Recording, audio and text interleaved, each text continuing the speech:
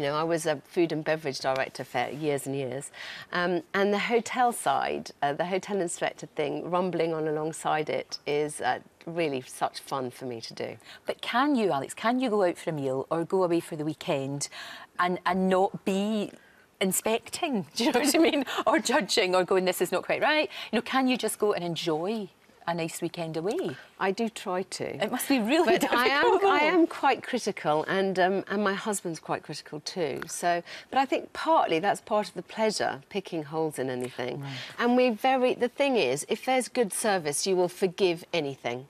Yes, If you're treated with a smile, if you have someone charming, if you have someone who's really concerned about whether you're having a good time or not, then you'll forgive almost any other mistake. And we're not good, the Brits, at complaining, are we? Even if it is terrible, we'll go, oh no, it was lovely, it was fine. It's very frustrating as a hotelier, as a restaurateur, because actually people tend to take to the internet to vent their irritation.